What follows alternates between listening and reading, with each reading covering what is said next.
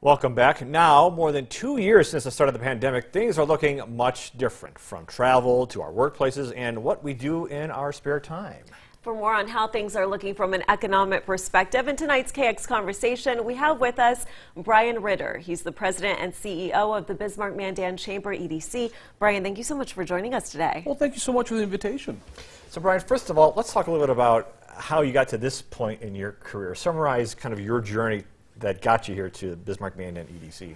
I love telling this story because I'm, like awful lot of people here in Bismarck-Mandan, I'm a Bismarck-Mandan native. And so went to school here, and sometime during my college experience, an internship opened up at what was then known as the Bismarck-Mandan Development Association. I was a 20-year-old college junior, had an opportunity to really learn about economic development. And from that point, built my career. 10 years later, became the CEO of the organization. And 10 years later, here we are now at the Bismarck-Mandan Chamber EDC. So I like to hopefully use that as a story for inspiration for those kids around Bismarck-Mandan that shows you can make, hopefully, an impact and a difference and a career right here in our community. And now, Brian, the past couple of years have been something unexpected for a lot of us. So can you talk to us a little bit about what it's been like for you in the Chamber? So we like to say that we're in a post-COVID environment, correct? However, 3 years from then, here we are still talking about it. And the fact is that COVID changed a lot of things about how economies work and how communities work, and really how we look to grow both of those things going forward. And I think, quite honestly, the biggest challenge now has been, what has COVID done to our workforce, and what has it done to the future of work? And by that, I mean, people now have the option to work and live anywhere that they want, really, and pursue the career of their dreams.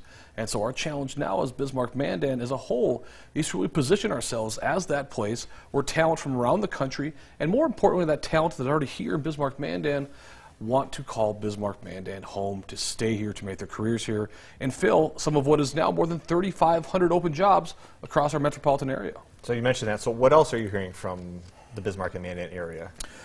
A lot of optimism, which is what we want to hear, right? We want to hear a lot of optimism. We want to see smiles. We want people to be talking about what's next in our community. So on that note, we see things like passenger boardings out of the Bismarck Airport are expanding. Sales tax collections are growing.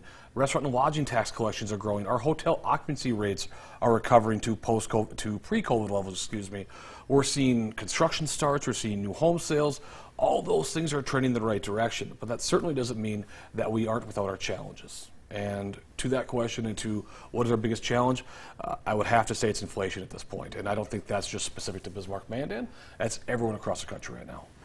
All right, Brian, thank you so much for joining us again today. Of course. Thank you for the invitation.